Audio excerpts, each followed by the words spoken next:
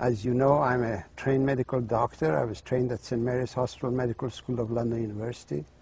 I had the honor and the privilege of being selected as one of the resident doctors of my own university, and then I had the extreme honor of being one of the last students of Sir Alexander Fleming, who discovered penicillin. I'm telling you this to let you know that I was brought up in scientific environment of medicine. So when I discovered that water has medicinal properties, I realized that this topic was never taught to me at the school, and I became curious, so I continued to research the medicinal properties of water, and in 2 years and 7 months I treated over 3,000 people with peptic ulcer disease with water successfully, and I made a report on this discovery, and it was published as the main editorial of the Journal of Clinical Gastroenterology in June of 1983. And New York Times picked up the article and commented on it, and it was syndicated all over the world, announced to the world that water had medicinal properties. Can you just ask about that study where you got 3,000 positive cures? Yes. How many were the number of people in the study? Oh, there were lots of people. 3,000 cures was every single one who tried the water got cured. Oh, so 3,000 of 3,000 got the cure? Yes, oh, absolutely. Okay. This is the important Yeah, thing. sure. Because then I came away with the understanding that these people were just thirsty. I was quenching their thirst. And we in medicine had labeled thirst as a disease. So this was the challenge before me. Oh, thirst is considered a disease? Well, in modern medicine, yes. That's what they are doing. They're treating all these so-called diseases of dehydration with medication. That is why we have the sick care system. That is why we have a so-called sick care system that is costing this nation, American people, $1.7 trillion every year, and it's rising to 12% every year. Well, because we in medicine never understood water, never realized that water is important, and we always thought that it's a solid matter that dissolves in the water in the body that's important. So you helped to change the paradigm from thinking about the solid or solutes to the solvent. That is correct. The liquid. That's in 1987. I presented the guest lecture of a cancer conference under the title of Pain and Need for Paradigm Change, explained that the diseases of the human body occur when the body becomes dehydrated. That dehydration is the origin of pain and disease in the human body, including cancer. And this shocked the scientific community. It really shocked them to total silence at the conference. But one by one afterwards they came and thanked me for this information, because I had explained to them it's not this one item, one particle or another particle that causes the disease. In my approach, it's a system upheaval. A system, when a system is not functioning, it's that system that produces symptoms of dehydration that we've assumed to be disease conditions. So basically what you're saying, doctor, is that virtually all, if not all, diseases are really caused by systemic dehydration. All diseases are either states of dehydration, complications of dehydration, or consequences of dehydration. And water is a nutrient. It is the deficiency of this nutrient in the body that causes the health problems. Depending on where this nutrient is missing in the physiological arena of the body, that area begins to manifest the symptoms of that deficiency.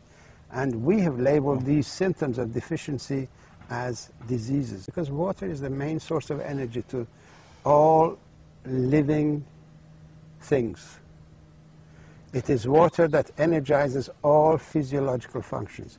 When you break down meat, a chunk of meat, unless water is there to break it down, that meat is absolutely useless. It has absolutely no energy for your body. It is only when it's hydrolyzed, broken down by water, that the energy of meat comes out. but it's actually mostly the energy of water that is given to the meat. The process of hydrolysis is a metabolism of water, and the medical community has assumed that water has absolutely no metabolism. It's an inert substance. It is a solvent, a means of transport, and a packing material. These are three life-sustaining properties of water. But water has three other life-giving properties. The life-giving properties of water are it produces hydroelectricity where you need electricity, when you need energy. All neurotransmission system depends on energy produced by hydroelectricity at the cell membrane of the nerve tissue. Then you have the process of hydrolysis, which energizes whatever it breaks down. And then you have the adhesive property of water, which assembles everything together. So these are the life-giving properties of water that we in medicine never understood. And this is what I brought out, and I published in my book, Your Body's Many Crimes for Water. As you know, each cell is in a water environment, in the same way as we have satellite dishes to bring information to people. The cells of the body have their own satellite dishes for watery environment. They receive information and they process that information. Now, in dehydration, this satellite system is shut down. All the receptors go into the cell, and the cell has no means of connection to the outside. So it doesn't recognize there is a cell next to it. So it begins to grow and expand and expand. So it breaks boundaries, and that's why cancer becomes a lumpy thing, because its receptor system of the cells have gone. I see. There is a lot of... How about, though, then in rehydration? If they come back. They come back. And a lot of people have actually been... And then the tumor and the cancer cells will actually reduce and dissolve? There are quite a number of testimonials in the book Water Cures, Drugs Kill, of people whose cancers have disappeared. Lymphoma has disappeared, cancer of prostate has disappeared. And they all go, because we need to study water as a anti-cancer medication. Once we do that, for each different discipline, we need to have a protocol for that. Sure. But personal observations of people is that their cancers have reduced. Basically, you need water in order to survive. You need the minerals. The essential minerals are calcium, magnesium, potassium, selenium, zinc. These are the intracellular minerals. If you give the body this mineral or eat a diet that contains these minerals, you also need salt. For every quart of water, you need a quarter teaspoon of salt, because there are two oceans of water in the body. One ocean of water is inside the cells. The water that you drink goes into the ocean inside. And the salt that you take keeps some of that water in the ocean outside of the cells. These two oceans have to be in balance in the same way as Atlantic and the Pacific have to be in balance. Once you take the water, you take salt, you take these minerals, no disease will have a chance to appear. Then you need the right diet for repair mechanisms and for raw materials, for neurotransmitter formation, for creation of proteins and so on. We teach this to the school children. We can save them from a whole lot of problems. Obesity? Obesity is a complication of dehydration. We can save children from complications of dehydration. Their education ability will improve. Their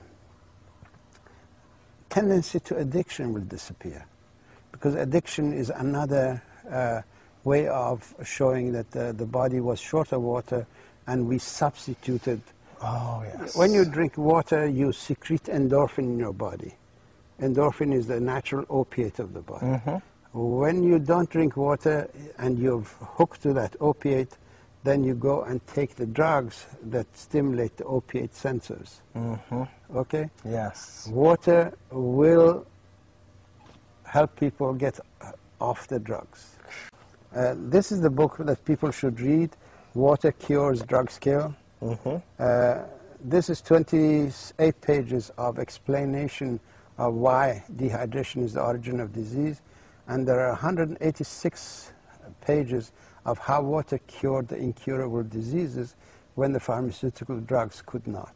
Because of their lack of understanding of water, they've created an environment where the drug industry has taken advantage and has converted our healers' protocol into a killer's protocol.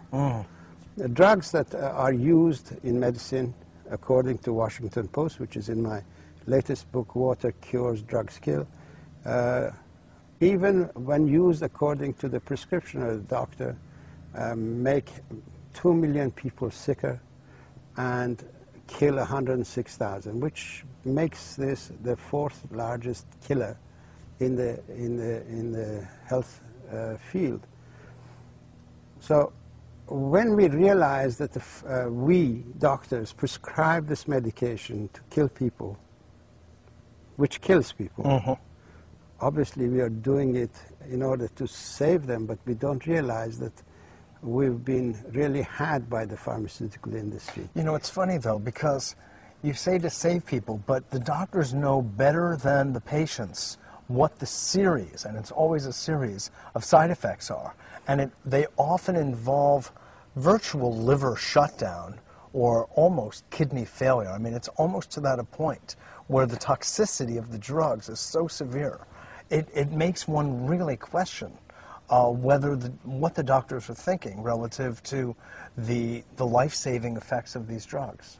Well, Mitchell, unfortunately, we doctors are forced by the people, by the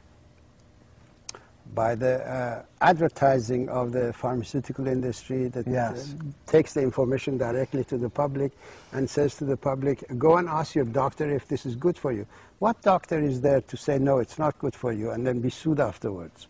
So basically, drug industry... So the doctor's being put into this compromised position. Yes, doctor is unwittingly being used by the pharmaceutical industry. As a salesman. As a salesman.